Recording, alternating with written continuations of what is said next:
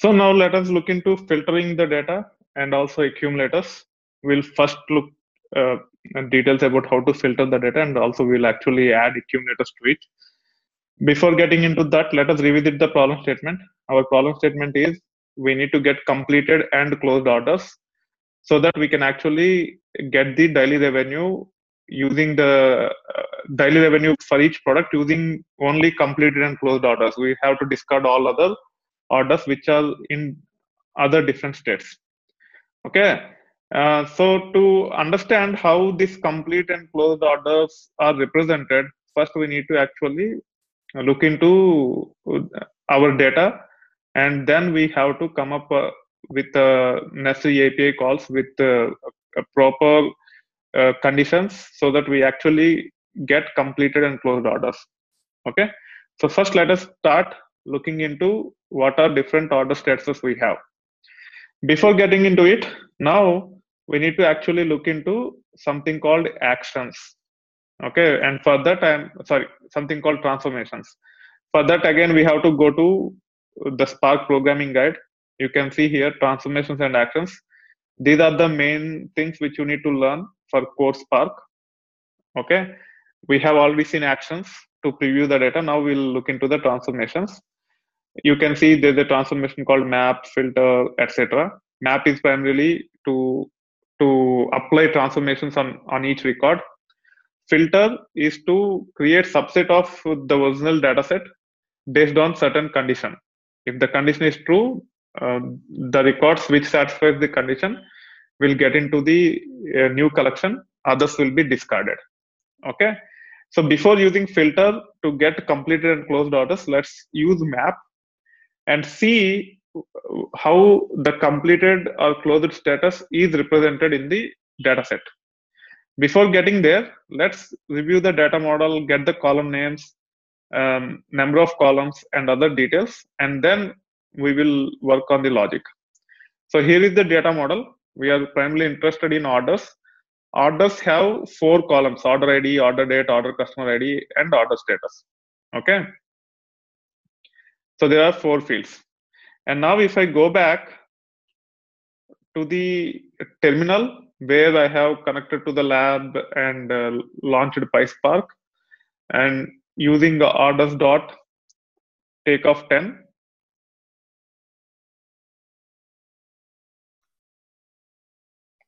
using this we can preview the data. Okay, before that I have to read the files, and now I can say for order in orders print order, and I can see 10 records to preview the structure of the data. You can see data have 4 fields, and each field is separated by comma. Okay, and as the data model suggests, this is the value which represents order status. Okay, and you have order statuses such as closed, pending payment, complete, etc. based on these 10 records. But we never know, some of the orders might be something like completed or some other way, which can mean that it is completed or closed. So to make sure that we cover all the necessary scenarios to use as part of filter later, first we need to extract this, and we have to get all the distinct elements. And the way it will work is, because we have to extract this last field from each and every record, we have to use a Spark API called map. Okay, and then as we are processing one string at a time, we can leverage typical Python string APIs to split these individual records and access them. So I will demonstrate real quick. So I'm creating one element, one variable by using one element. Here I have to put it in double quotes. Okay. Now if you see the type of S, it is of type string. Let us do it as Unicode. So the way you can actually create as Unicode is by saying like this, and then you can say type of S. So Unicode is also string only.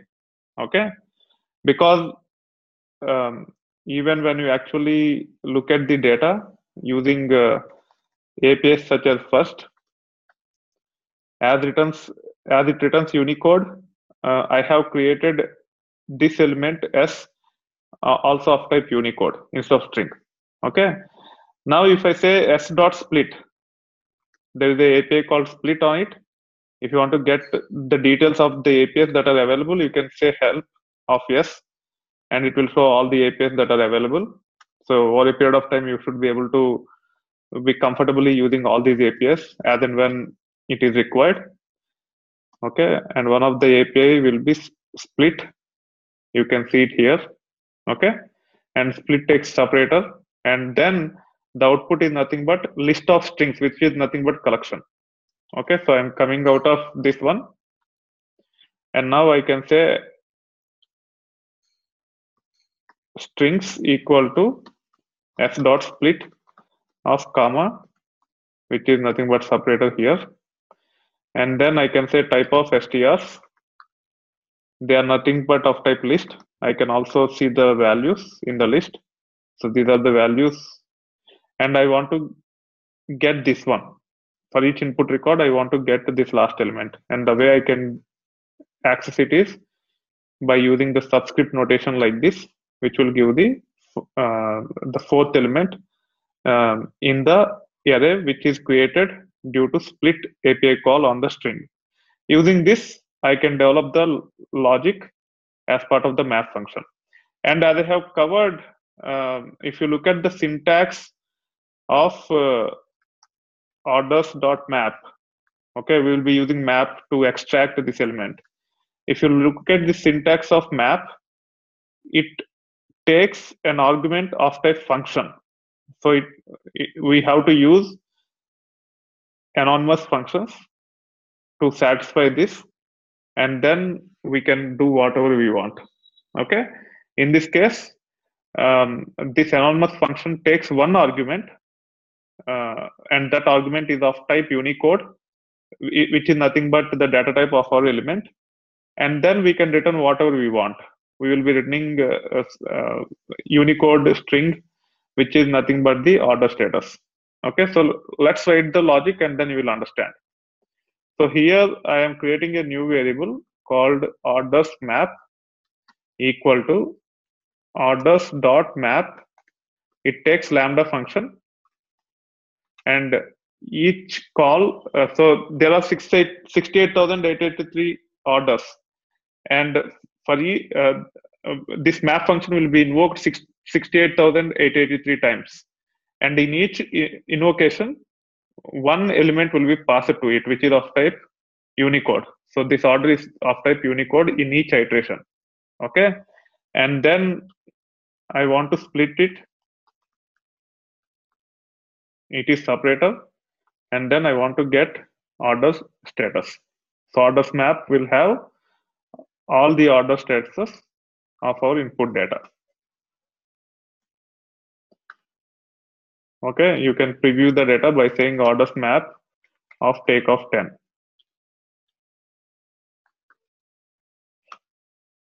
You can see here we are getting the order statuses alone. Now, if I want to get all the distinct order statuses, there is the API called distinct. You can go to the documentation. You can see here distinct doesn't take any mandatory arguments. Don't worry too much about num tasks at this time. Okay, so I can just use distinct. You can check the syntax by saying orders.distinct. Distinct is an API on top of RDD, and you can see distinct doesn't take any additional arguments. Self means we are already saying orders dot, so it is satisfied already.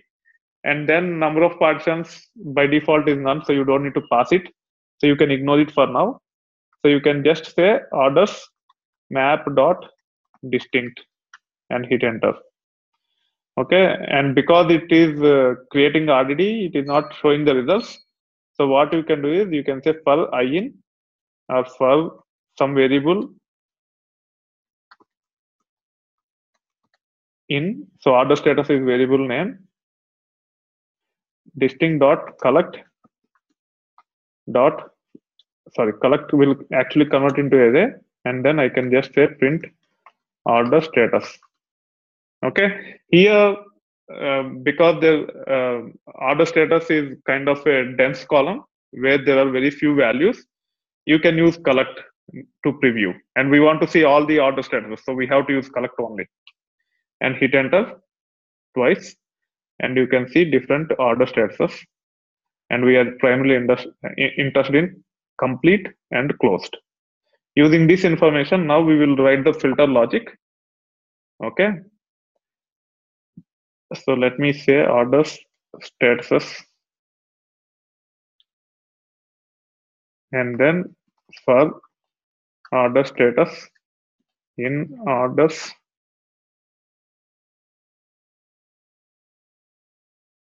statuses dot collect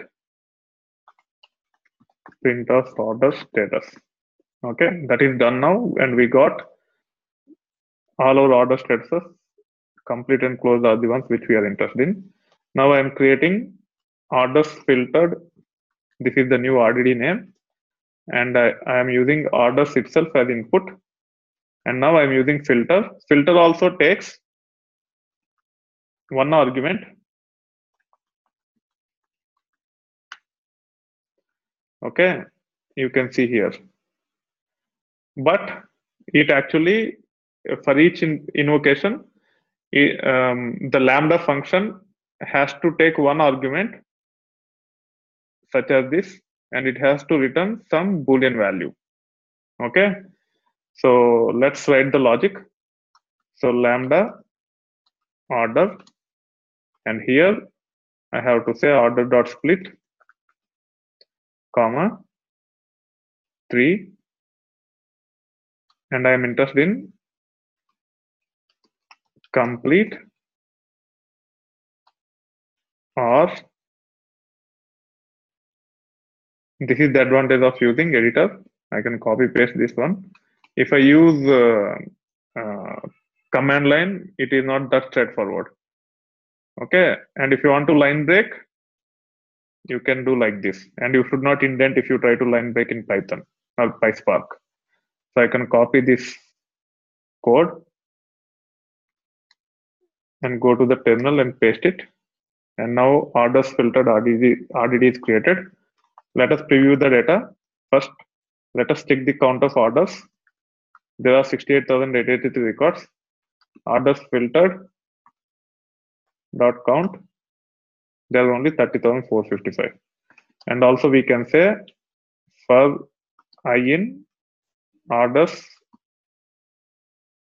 filtered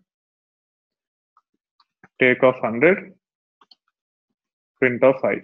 You can preview the data like this, and you can see each and every element in this new collection have status as complete and closed orders.